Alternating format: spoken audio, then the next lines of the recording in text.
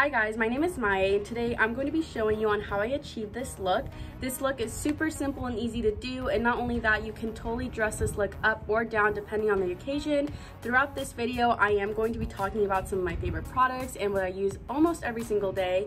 So if you're interested in supporting me, please like, comment, subscribe, go check out my Instagram and my yellow artistry, and keep on watching. Okay, so before we go on with the video, I would like to say a big disclaimer. This is the way that I do my makeup, what works for me. This is my routine. You do not have to follow it. If you do something different and it works for you, great, keep on doing it, but this is just what I do. So, to get started, I always start off by pulling my hair back just because I don't want to get foundation or any product on it, and especially if it's already sort of done. I grab these big clips. You can get them pretty much anywhere. I think I got these from Urban Outfitters.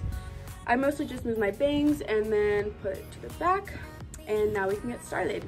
So I always like to start off with moisturizer. With any good base for your makeup, you need to make sure that your skin is hydrated and prepped, because this will act like an adhesive for your makeup. So my favorite moisturizers right now is the Rose Deep Hydration Cream by Fresh. It is so lovely. It smells so nice, and it's water-based and it feels really smooth and gentle on the skin. My other favorite is the Tatcha Dewy Skin Cream. I'm gonna go in with this one today. It does the same thing as the Fresh one, but this is just the one I wanna use. I also love how this smells, and the color is so pretty. It's like a nice soft lilac color, love. Just gonna really focus this on my T-zone, my nose, my chin. And I'm gonna go in and start small circling motions to really make sure that this is set in there.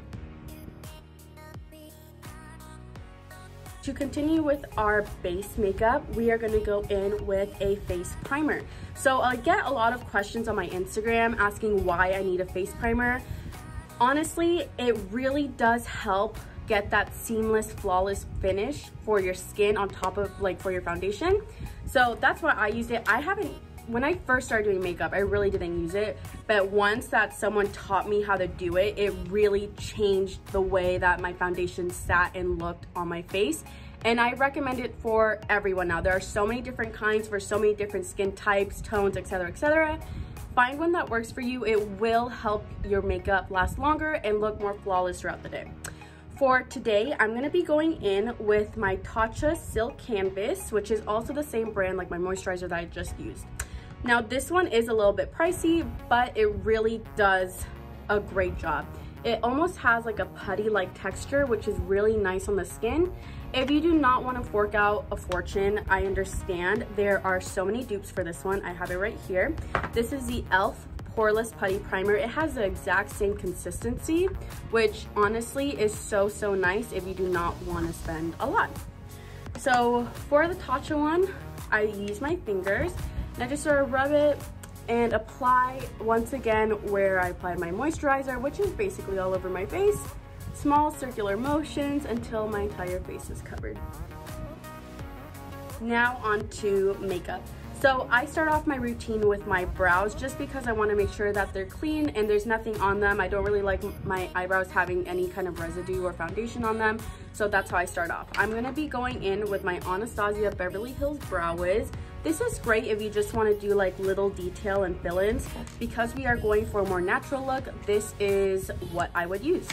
I also like this pencil because, as you can see, it is dual-ended. It has a spoolie and the product all in one, so you don't have to be switching off. The way that I start off, I brush my eyebrows into the shape that is desired. I start by going up, making sure that they're all up, and then go right on top of them and bring them to my desired shape. Next, I'm going to twist the product out. I start by the inner corner of my eyebrow and make a small faint line at the bottom. And then I use my spoolie to work the product upwards and sort of really diffuse into my skin and my eyebrow. And I basically do that all throughout. I do small strokes and brush.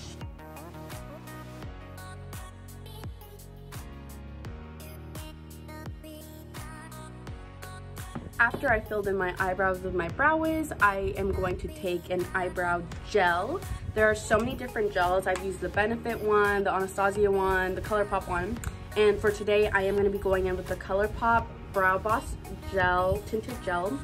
And I like this one because other ones have left almost like a gray tint. This one is just purely brown and it's not too harsh, so it's not going to completely paint them. This is just going to lock it in place.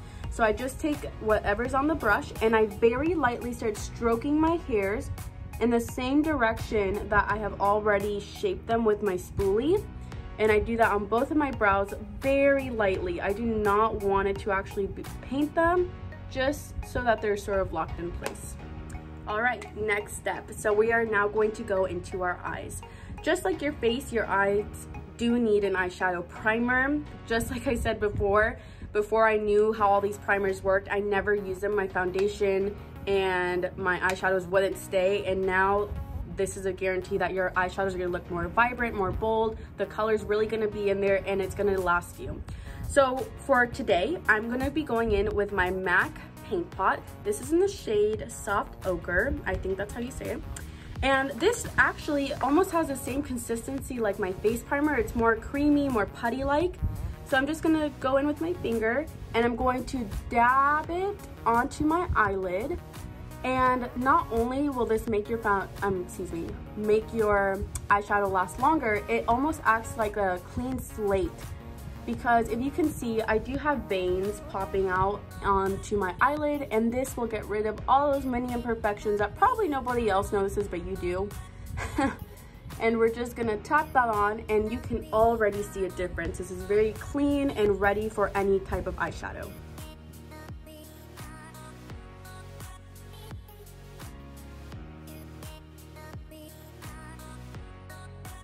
So now that our primer is on our eyelids, we are ready to dive into eyeshadows. Today we are going to be going in for a little bit more natural everyday wear. So we are going to be going in with the Too Faced Born This Way, the Natural Nudes eyeshadow palette. I love this palette because it really can work for anyone. As you can see, it's sort of categorized in like a light, medium, dark toned palette kind of thing. And for me personally, I do like the more pinky vibes and browns. So we're gonna be focusing in the middle and dark toned areas. So we're gonna start off by grabbing a fluffy blending brush. This is by the Jaclyn Hill and Morphe collaboration. This is the JH35. We're gonna tap into this shade right here called Petal. It's a very light, soft pink. Just serve at the tip of the brush, tap out the excess, and we're gonna focus that on our crease. This is gonna be our main transition shade. So just really try to keep it more in the crease. And make sure when you are applying your eyeshadow, you are tapping, not dragging. It does take a little bit longer, but the outcome looks so much more diffused and so much more blended. It really is worth it.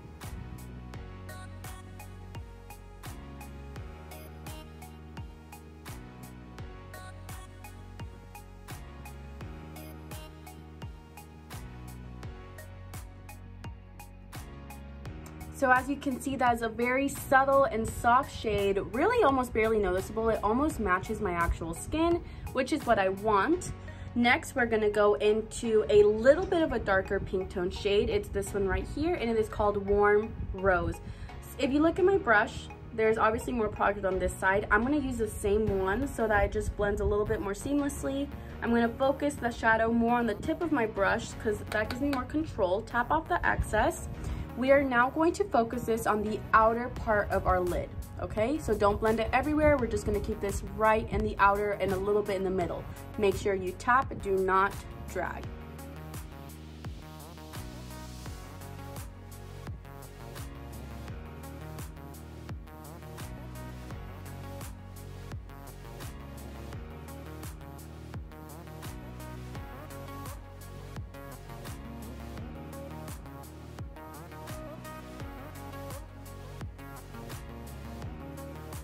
So now you can see the color's a little bit more intensified, but there's not too much of a difference. So this is where the last shade we're gonna be going in with is gonna be used. We are gonna be going in with the darkest shade in this palette. It's a really nice, rich chocolate brown, and this works on so many people. So this is only gonna be focused on our outer part of our lid. We're gonna go in the inner corner later on in this video. So once again, I'm gonna use the same side as I did with the other ones, just tapping a little bit, because with darks, a little bit does go a long way. As you can see, I only put it on the very tip, tapping off the excess, and once again, tapping, not dragging. And we really wanna just focus this on the outer part.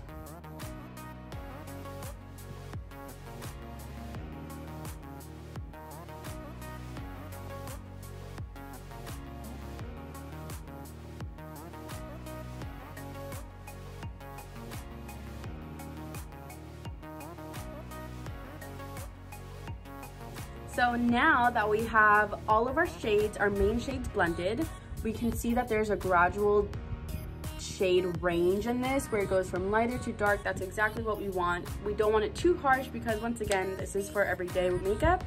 So now we're gonna dive into these beautiful glitters right here. We're actually gonna be using two, a little mix. We're gonna go in with the Sparkling Sand shade, and I'm once again using my finger because I find that it grips better onto my lid if I use my finger than a brush. And I'm just gonna grab a little bit, and I'm gonna focus this more on the inner part of my lid. And for this, I sort of tap and drag, making sure that the glitter really sticks onto my eyelid.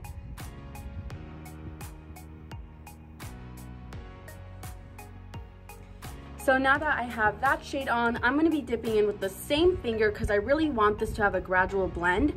And I'm gonna be going in with this shade called Shimmering Pearl. So once again, just grabbing as much as I would like. It's such a pretty champagne color. And I'm gonna go into my inner corner and blend that out with the shimmering shade that I already have in there.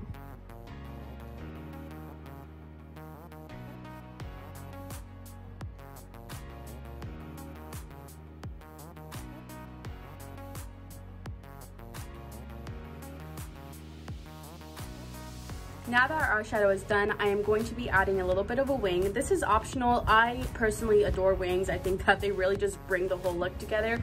If not, don't worry about it. Now, for eyeliner, I like to use a liquid liner, but there are so many different kinds like pencil, dip, felt. If you like felt, I recommend the Colourpop BFF liquid liner. Not only does this come with so much product and super affordable, the tip is so pointy and it's perfect for making sure you get that flick at the end sharp. If not, and you like liquid liner like me and don't want to spend a gazillion dollars, I recommend the Nars Cosmetics Jet Black Liquid Liner. This one is so easy to use and I've been using it forever, and it's only like $3. So for me, I take the brush out. As you can see, it's very detailed brush. I take off the excess product and I make it into a very sharp point so I have more control. For when I do my wing, I'm going to come in a little bit closer. I start in the middle and work my way out. So start in the middle, and right when that line hits the end of my eye, I do my flick, and then I connect it at the top and bring it down and I fill it in.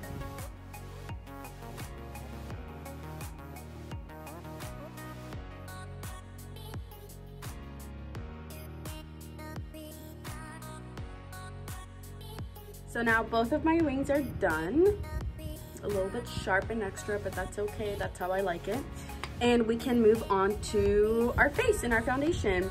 I love, love, love, love the Bobbi Brown Liquid Skin Foundation, not the matte one, just the regular one. This one leaves me with such a nice natural looking skin, and not only is it very thin, but it's also buildable, so you can really work this up to a full glam look if you wanted to. I've been using this for years. I recommend to everyone.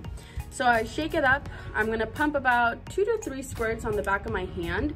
And I'm gonna be going in with an actual sponge today. I'm gonna be going in with my Morphe dual-ended sponge. I love this because this really leaves my face really flawless and bouncy, not too much product on the skin. If you were wanting a more full coverage look, I recommend going in with a foundation brush. But for today, we're just going in with the sponge. Make sure your sponge is damp. Do not go in this with a dry sponge. It will waste product and leave your skin looking not as fresh. So I just grab whatever's on the back and I start gently bouncing this into my skin. And just like our eyeshadow, you want to make sure that you are tapping and bouncing along the skin. Do not drag. It will leave streaks and not look as flawless and airbrushed as you wanted. Okay, concealer time. So my favorite concealer of all time, just like my foundation, I love and live for the Nars Radiant Concealer. I have tried so many different shades for every season when I'm pale, tan, etc. Right now I am in the shade Custard, and I'm going to apply this to the high points of my face where light naturally hits, and that's more directed on my T-zone. And because, once again, this is a little bit more natural, more dewy, a little bit goes a long way with this. I'm going to apply it in the inner corners of my eyes, a little bit on my forehead, bridge of my nose, on my chin, corners of my nostrils, right there and right there. So the one reason that I really like this is because I think this really mixes well with the foundation that I already have on, and it just looks so much more flawless than it already is. I'm going to be going in with the same sponge, and once again I use this because it's dual ended. This can really get into those tight, hard to reach places, and that's what I'm going to do. Once again, tapping motions, do not drag, tap. Okay, everything is blended out super nicely on my skin. We are gonna go in with setting powder. Now, setting powder, you can do a lot of things with it. You can bake or you can just like lightly tap. Since we do want that glowy natural effect, we're not gonna put too much on. So we are going to be very detailed and use a very small brush. There are no rules in makeup in my opinion, so I'm gonna do whatever I want. But my favorite setting powder is the Mercier translucent powder. It's super fine and it really just melts in the face. It looks really nice and natural. I'm going to tap just a little bit because I do not want a lot. And I'm basically going to apply this where I applied my concealer just to make sure that doesn't crease. So just a little bit on the tip right there. Gonna focus on the parts that I put my concealer on. You can sort of do small circular motions to really make sure it sets in there. Sort of tap that away. As you can see, it really just melts in right away. You don't really need to wait that long. And it does sort of make your skin a little bit more matte. That's why we're not using a lot. I'm gonna put some right there.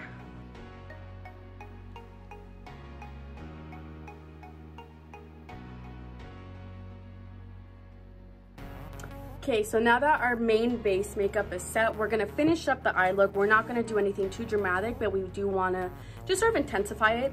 We're gonna go in with the same palette in the darkest shade that we used on our outer corner, tapping just a little bit on a smudger brush. This is the Morphe 508, tapping off the excess, and we're gonna focus that on our outer lash line, connect that to the wing a little bit, and just very lightly start smudging that in. This is a great brush too because it really can sort of tight line the eyeshadow and exactly where you want it. Just like that, sort of fix it. Perfect. That already made such a big difference. You can see that this is a little bit more soft, and this really just intensifies the look.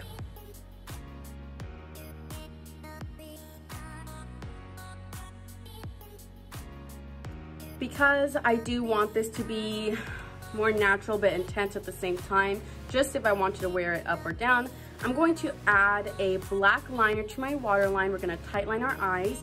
I love, love, love and live for the Marc Jacobs Highliner gel crayons. They are literally amazing. They will stay on your eye. They don't smudge. They stay all day on your lid, whatever it is. These are going to last you for whatever you're going through. And I love it because you don't have to sharpen it. It's a twisty one. And we're just gonna put this on our lower waterline. This really, I think, just sort of ties in the whole eye look together. It's such a subtle and small detail, but you can already see the difference in my eyes.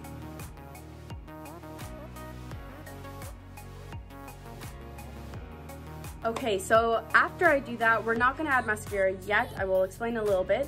But we are gonna finish our face, and because once again we want this to be really dewy, really glowy, natural, everything, we're gonna be using more cream-based products.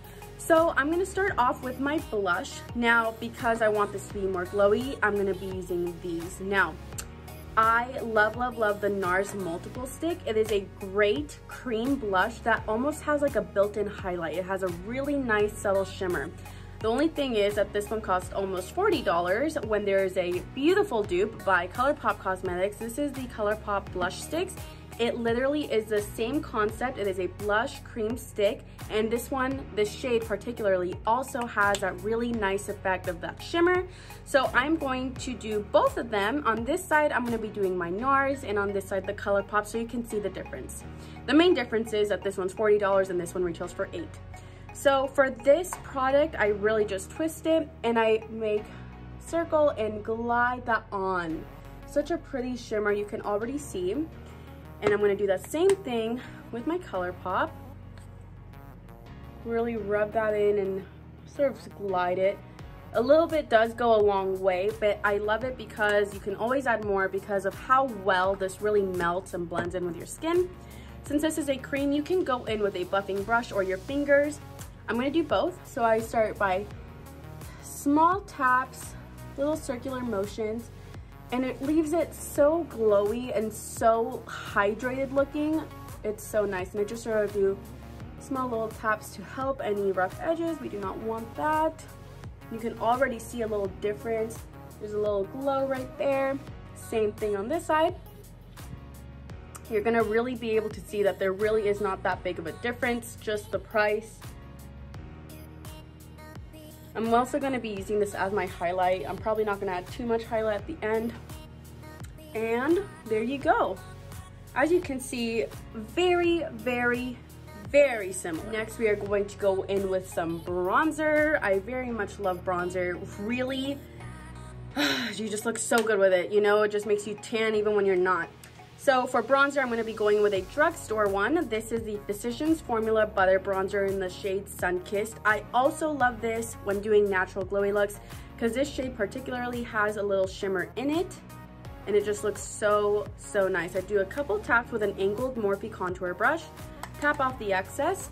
And for what I do it in between my cheekbone and my jawline, and I start tapping it in the places that I want, and then I do upward circular motions to really get that going. I don't really want it past right here, like this section.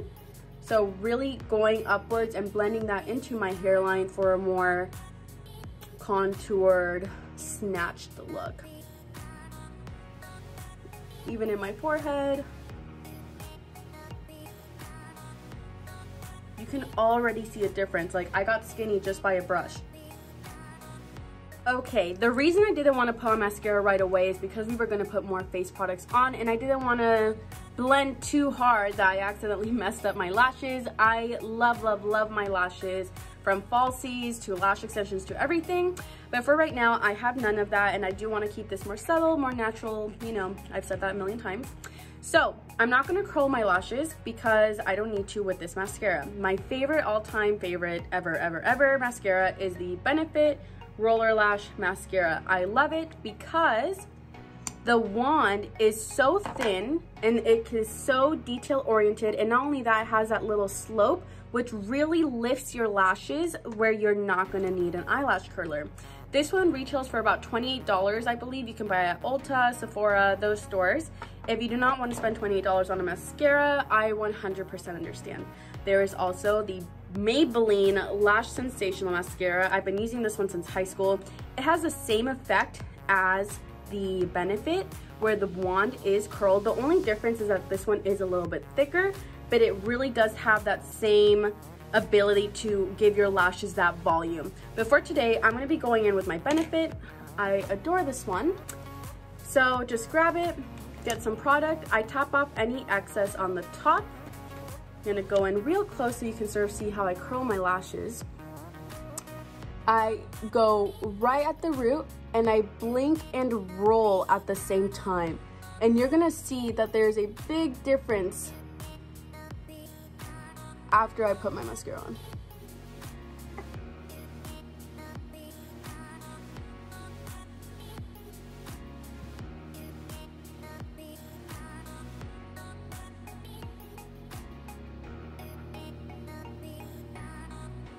Okay, we are almost done. We got our lashes, our face is set. The last thing that I'm gonna add is lipstick. So for this look, I'm gonna be adding my all-time favorite. It is by Nars Cosmetics Velvet Teddy. This shade is a beautiful, like, dusty rose mauve color.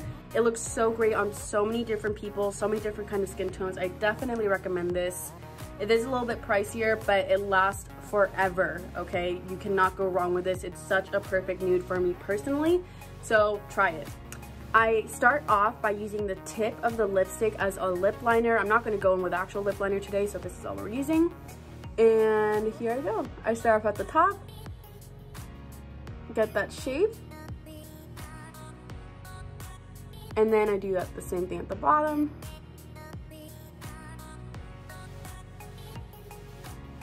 Mix.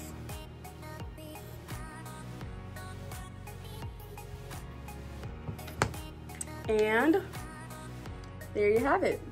Okay guys, that is the completed look. It is very natural, very glowy, and perfect for anything. I hope that you guys liked my video. This is my first YouTube video. Please show me some kindness, show me some love. I could definitely use it. I love how this turned out. It is perfect for anything, anywhere, anytime. This is such an easy look to do. I just used one palette and my favorites I use daily. Just keep in mind I did use a lot of cream products, and your fingers are your best friend. You do not need a brush for everything. So I hope you learned something today, and thank you so much for watching. Please subscribe, like, comment. Go check out my Instagram page at My Yellow Artistry, and I will be seeing you soon. Thank you.